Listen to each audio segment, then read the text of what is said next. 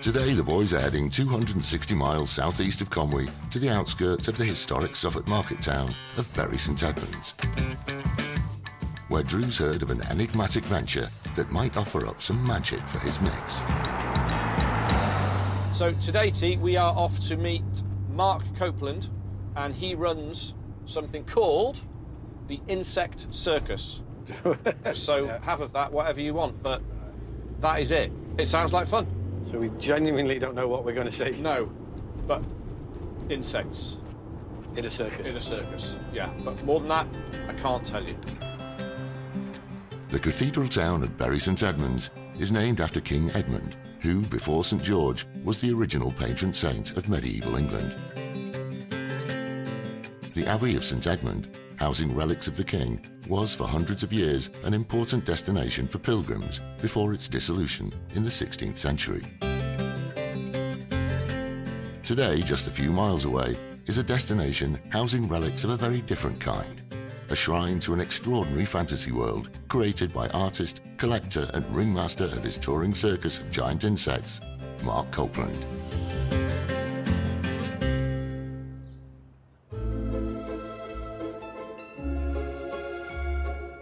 This idea popped up of an insect circus because I'd seen a photograph of elephants on the back of a lorry, and it occurred to me these elephants, I could make them snails. They're like mini-beast elephants. And then it occurred to me that wasps and tigers were very similar, and this whole idea tumbled out. So I thought I'd have a touring gallery. Welcome to the Insect Circus!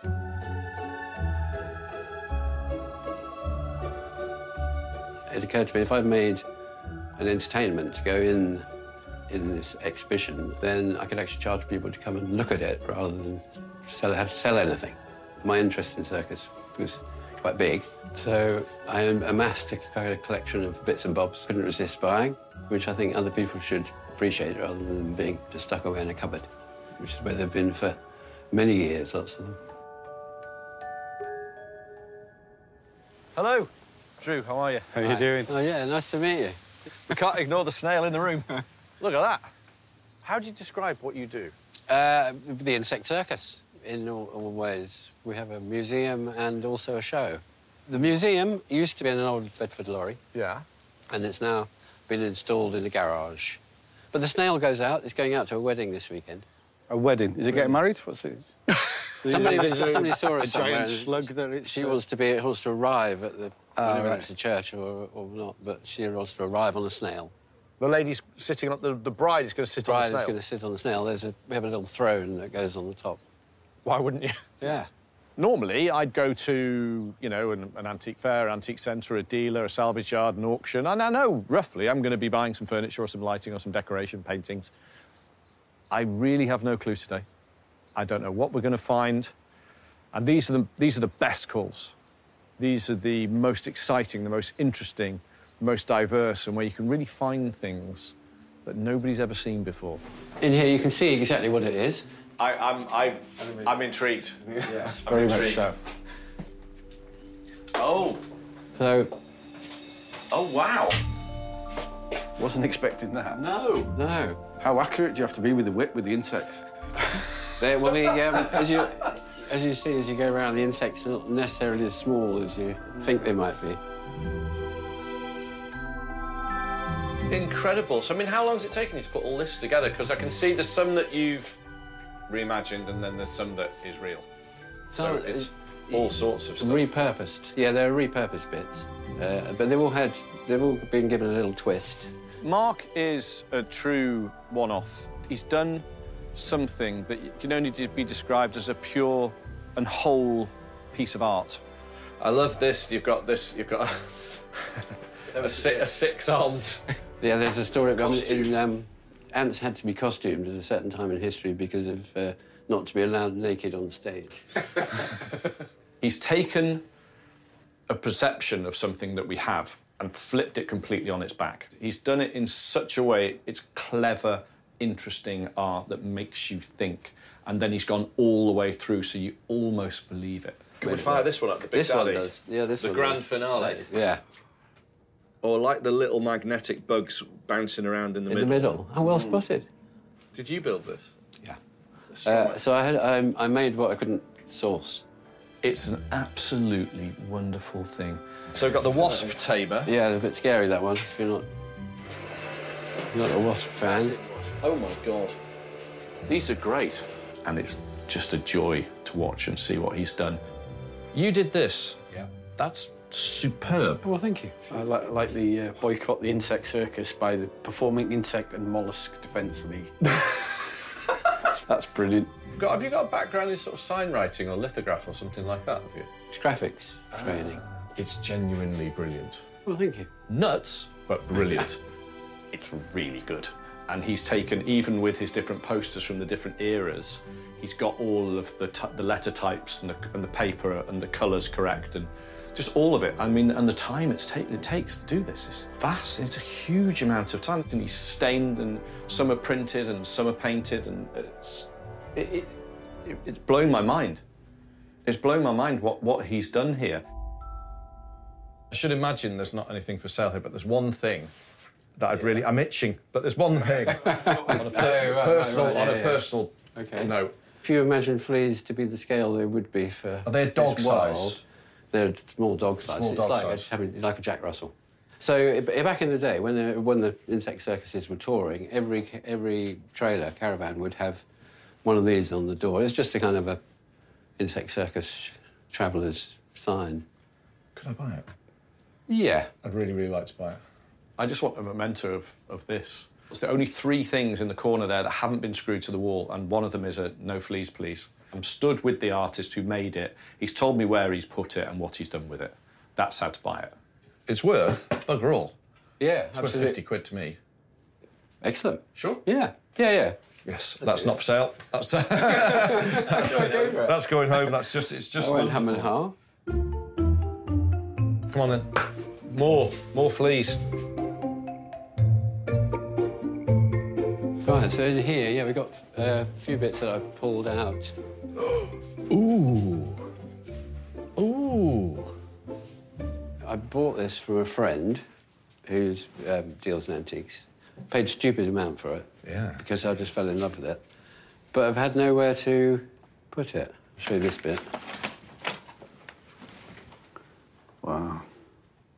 And then you turn it around, it's all 240 volts by the looks. That's fantastic. I'd just buy that if I could. Oh, my God. Just don't. Isn't that wonderful? Oh, man. There's a blanket on the table, and me being me, nosy, I lifted the blanket, and underneath it, my eyes, like, lit up. And I saw a model of a fairground ride, of some gallopers, and they were in the form of lions and elephants and camels and all sorts of things. And then Mark lifts out of the box the frontage for a ghost train model. I literally can't believe what I'm seeing. It's magic. This is it. This is the thing I'm always looking for. It combines everything I love in this part of the antiques and art world, which is showman art, sideshow, folk art, outsider art, scratch built. It's got it all. This skillfully hand-painted collection of wood and metal fairground models has been signed by one Raymond Green of Lydney, Gloucester, possibly an amateur enthusiast working in the 1930s. Although incomplete, the set comprises a large galloper's roundabout, a Noah's Ark and a ghost train, which would once have been powered with electric motors. After restoration, the collection could fetch around £2,500. This is the sort of stuff, God, I love so much. What do you want for it? I don't know. It's a tricky one to price. It's a tricky one to price.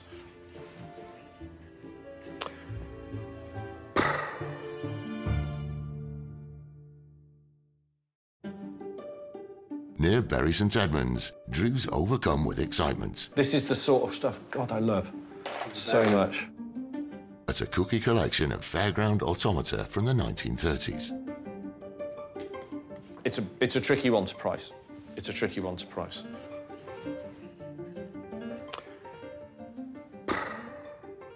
All of it, £1,400. You sure about that? Yeah. I'd be very, very happy. I'd be happy to buy it. Wow. Deal? Yeah, absolutely. Thank you very much. This is the stuff that really gets me excited. Wonderful. I just adore it. I remember going to the first fairground on the old donkey field in Llandudno when I was a kid, when I was about 7 or 8, and I was blown away. And imagine the person that created the ghost train. Say we're in rural Suffolk and that turns up with a 20-foot tall skull and flashing lights on the front. It's going to have an effect on you.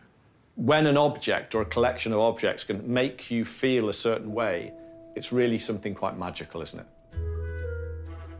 Garage done. It's time for Drew and T to head inside for a nose around Mark's cottage. Did to come in? Yes, yes, yes. In the inner sanctum? I love your house. It's great. Yeah. I love your paintings. Those are my early pictures. Did you do those? Yeah, in the 80s. God, they're good. Oh, wow. What a great room. So mostly what's in here. Look at these. Those are the originals. They're great. So, I'm interested in anything you've got because your eye's so damn good. That's great. Look at this little chap here. oh yeah. What do you want? Look at him, you're not going to mess with him, are you? There's a really wonderful photograph of a boys' rugby team and their little black and white stripes and their big leather boots on.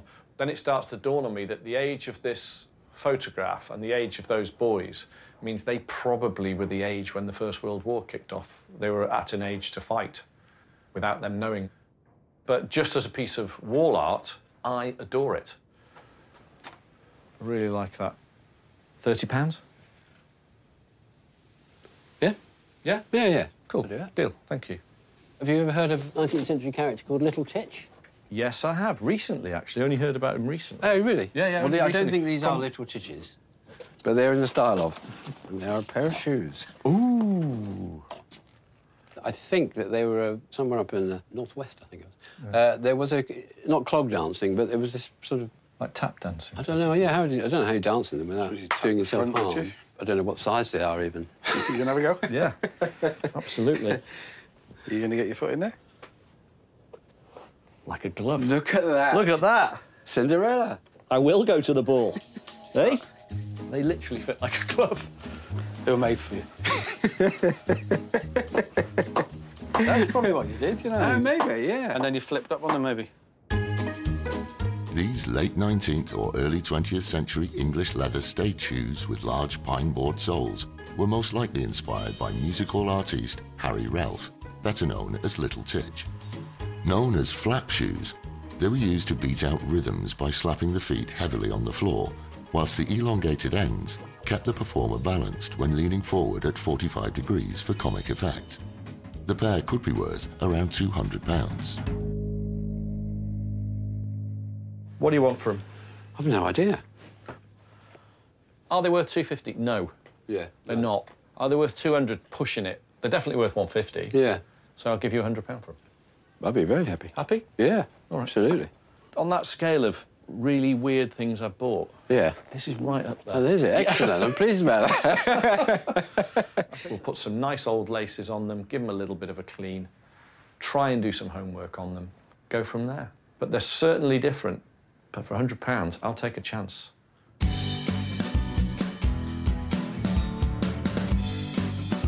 It's just magic.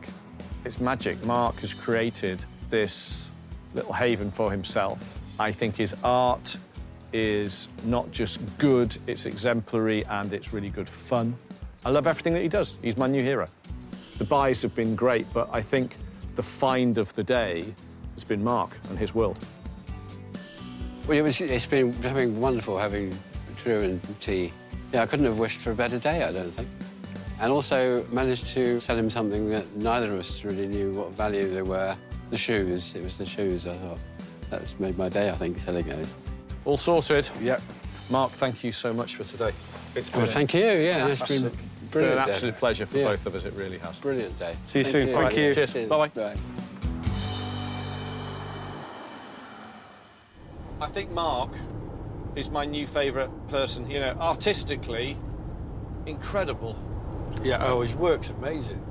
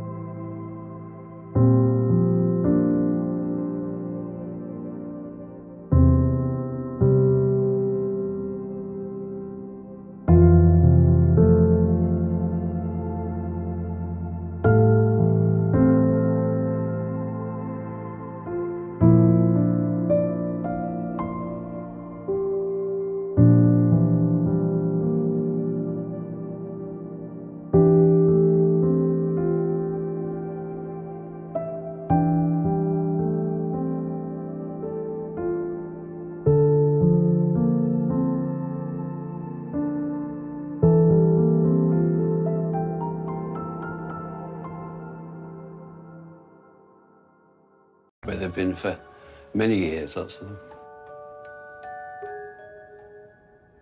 Hello, Drew, how are you? How are you doing? Oh, yeah, nice to meet you. We can't ignore the snail in the room. Look at that. How do you describe what you do? The insect circus, in all ways. We have a museum and also a show. The museum used to be in an old Bedford lorry. Yeah. And it's now been installed in a garage. But the snail goes out. It's going out to a wedding this weekend. A wedding? Is it getting married? What's it? Somebody saw it a somewhere. giant slug that it's... She wants to arrive at the... I don't know if it's a church or not, but she wants to arrive on a snail. The lady's sitting on... The bride is going to sit on the snail? The bride is going to sit on the snail. We have a little throne that goes on the top. Why wouldn't you? Yeah. Normally, I'd go to, you know, an antique fair, antique centre, a dealer, a salvage yard, an auction, and I know, roughly, I'm going to be buying some furniture or some lighting or some decoration, paintings. I really have no clue today. I don't know what we're going to find. And these are the best calls. These are the most exciting, the most interesting, the most diverse, and where you can really find things that nobody's ever seen before. In here, you can see exactly what it is. I'm intrigued. Yeah, I'm very intrigued. much so. Oh. So... Oh, wow. Wasn't expecting that. No. No. How accurate do you have to be with the whip with the insects? As you see, as you go around, the insects are not necessarily as small as you think they might be. Incredible. So, I mean, how long has it taken you to put all this together? Because I can see there's some that you've reimagined and then there's some that is real. So it's all sorts of stuff. Repurposed. Yeah, they're repurposed bits. But they've all been given a little twist. Mark is a true one-off. He's done something that can only be described as a pure and whole piece of art.